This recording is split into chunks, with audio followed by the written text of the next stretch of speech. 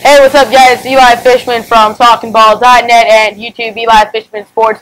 We have another interview today. I'm joined by former New York Yankees prospect and current player for the New Britain Bees, Vince Conde. Vince, thank you so much for coming on today. Yeah, thanks, Eli. Thanks for having me. Thank you so much for coming on. You got to play at Vanderbilt for the Commodores. You know, almost every single young baseball player dreams of playing at Vanderbilt. You know, known for the best facilities, best players. Tim Corbin, one of the best coaches in all of baseball history. Can you talk about your experience playing at Vanderbilt and how you like that program there?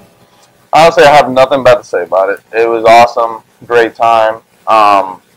Best 3 years of my life, probably. You know, baseball was enjoyable. Corbin made it a good environment to connect with everybody, and you know, it helped that we were always good, so we won a lot of games. What was one thing that Tim Corbin preached that you think has helped you out most throughout your baseball career?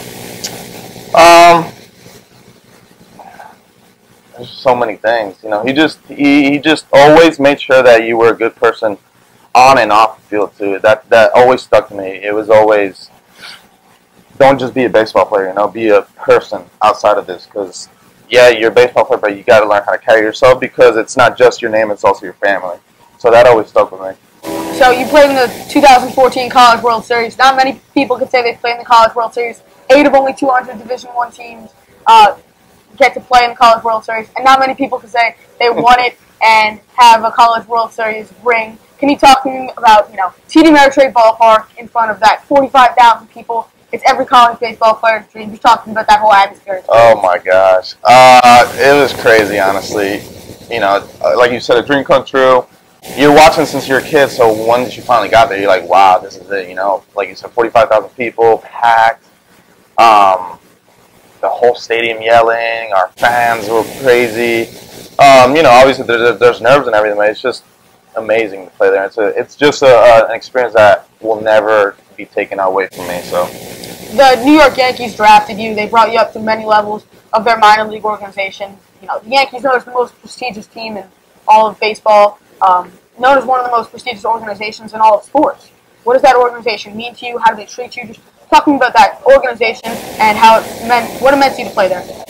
That meant a great deal. You know, obviously coming out of college, Yankees, it's just like, wow, it's the Yankees. You know, it was my favorite team growing up, so to be able to play with them was a dream come true again, just because, especially coming out of like winning the national championship, I was super excited. And throughout the years, they treated me well. You know, it's a good organization. They treat you well, take care of you.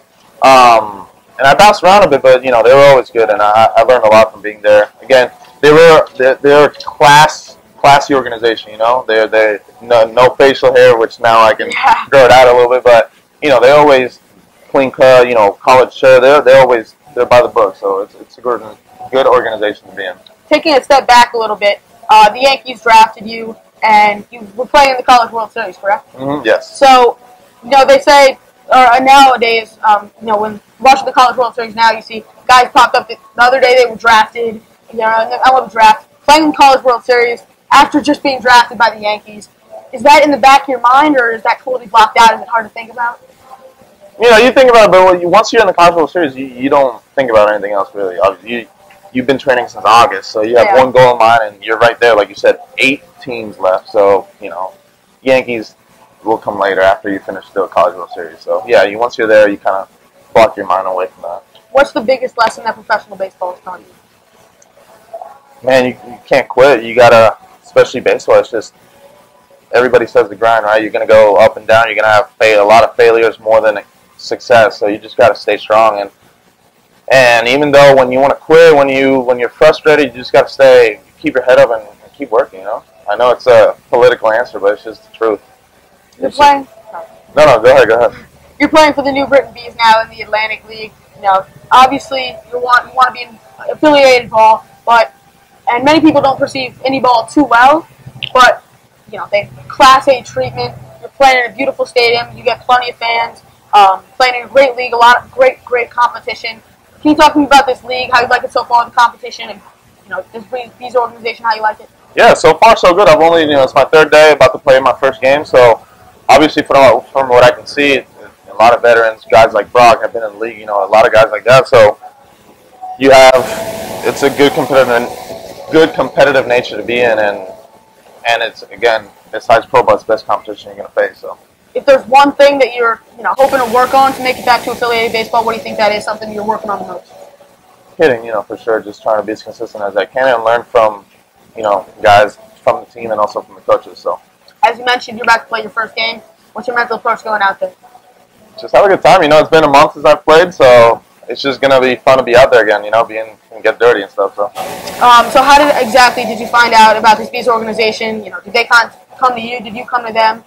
It was kind of both. My agent kind of talked to him and stuff, and then he let me know, and then I got in contact with Paul and with Wally and stuff like that, and then we were able to work out a contract, and now I'm here. So you're playing under Wally Backman, known as a great manager, a player's manager, and one of the best managers in all of minor league baseball in the past few years. How do you like him so far, and are you excited to play under the famous Wally Backman? Oh, for sure. A lot of stories about him, so I'm excited to be here.